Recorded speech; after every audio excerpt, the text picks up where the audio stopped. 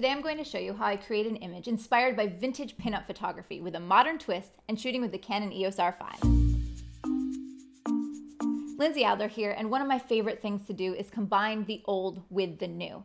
And so I love to get inspiration from old films, vintage photography, and then find a way to add my own unique twist to that photograph. And so in today's image, I want to take you behind the scenes and show you how it was inspired by vintage pinup illustrations and photography, but then added a little bit of my own flair to the scene. So when I look at vintage pinup illustrations and photography, there's a few things that often come to mind. A lot of times there is playful clothing. There's also very playful posing, and it tends to be that the lighting is a little bit more high key. It's a little bit brighter, not as dramatic, not as many shadows. So that's what I kept in mind as I created this photograph.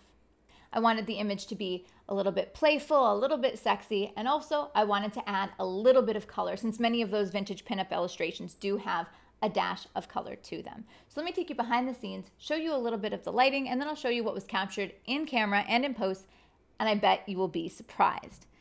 Taking a look here, you can see that this image was lit with only 2 strobes, and each strobe has a specific job. So let's see what each light is doing. Now on the left-hand side, you can see the main light, and this is a bare bulb. The reason that I chose no modifier at all is that I wanted to create very, very hard light. Hard light would give me nice crisp shadows, but also it would allow me to play with the shadows on the background. So I chose a white paper background, seamless paper, and I have the subject all the way as far back against that background as possible. So when I use a hard light, the outline of her body will actually be cast onto that paper. The reason I chose that is a lot of times in pinup and boudoir photography, it's all about the shape, the outline of the subject. And so adding that shadow into the scene would add additional interest. And so the main light is off to the left-hand side, so her shadow is kicked to the right-hand side of the body. Our second light is a large umbrella with diffusion. This is a soft light source. And I'm using this light in order to fill in the shadows. As I mentioned before, in pinup illustrations and pinup photography, it's relatively high key. There's not a lot of shadows. So this second light source is controlling the shadows. And so in the end, I had this light source maybe about a half a stop less than the main light, which means there's very minimal shadows, just enough so that you see a little bit of sculpting and the interesting shadow on the background. You'll also notice to this light source, I added a cyan gel. Now the cyan gel, it's not very noticeable, but what you'll see is it adds just a little bit of color to the shadow cast on the background.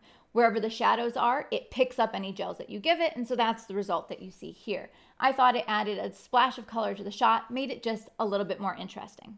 For this shoot, I shot with a Canon R5, and what's great about this camera is I get all the benefits that I had with the comfort and abilities of a 5D Mark IV, but mixed with the benefits of mirrorless, like the EOS R. So it's a perfect blend of the two. Now this camera, one of the things I loved about it for this shoot is that it's 45 megapixels. We're going to take a look at the final shot and you'll see how much detail I was able to capture because of the megapixel capabilities.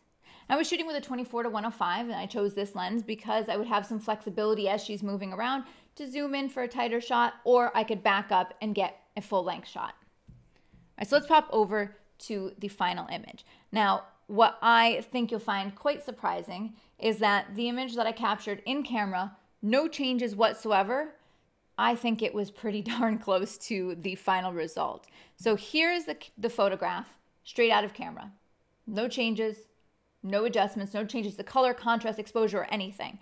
And I love this shot. I love how high key it is. I love the way that her makeup looks. You'll notice that the pose is very much inspired by vintage pinup poses. And then the costuming is a little bit of pinup inspiration. But straight out of camera, it looks great. As I look at this shot, there's a couple things I wanted to change, even though I think it's honestly pretty close to spot on. At first, I liked the red heels because I thought it pulled in the color of the lip. But then as I see it here, I actually think it's a bit of a distraction. It keeps bringing my eye down to her feet. So I decided that I would get rid of that red color. Other than that, I think I was standing at a little bit too high of an angle. Because I was standing up, slightly shooting down at the subject, I think it makes her look a little bit compressed, a little bit shorter. So I may in post want to just elongate her legs just a little bit, again, because of the height that I was at. And then other than that, looking at the shadow cast on the background, some of the shapes don't quite look as clean as I want. For example, this bump sticking out here looks like her stomach, but it's actually the side of the corset she's wearing. And then of course you see that there's a little bit of a gap in her top, but you can only see that in the shadow. So through Liquify, I'm going to clean up those lines. So here is straight out of camera. And then this is what was achieved in post. Notice that her legs get longer. I round out the thigh a little bit. I lower her shoulders. I smooth out the shadow. And I increase the contrast on her face. Our eye is drawn to light areas, areas of color, and areas of contrast. And so all of those things are achieved in the face. So even though there's a lot going on in the scene, I can bring the attention back to where it belongs, on my beautiful subject. I mentioned before that the Canon EOS R5 is a 45 megapixel camera. I want to show you what that means to my detail. Now, as I zoom in, let's say that I want to look at the detail of those crystals. I can zoom way in and I can see every crystal, actually every piece of thread and stitching on the corset. I can see her eyelashes, the strands of her hair. And so this means a couple things for me. This means that if I want to print large, I can print very large. It also gives me creative control. So if I decide I want to crop in later and have a shot that is a little bit tighter instead of full length, I'm going to be able to do so. Looking at this image, you can see that I wasn't trying to make an exact replica of a pinup photograph. Instead, I was trying to channel the essence of pinup photography and pinup illustrations, but to add my own style and modern twist. The image is clean, bold, strong, and graphic, but it also pays a little bit of an homage to the past. If you'd like to see more of these photo deconstructions and a little bit more behind the scenes, be sure to subscribe. See you next time.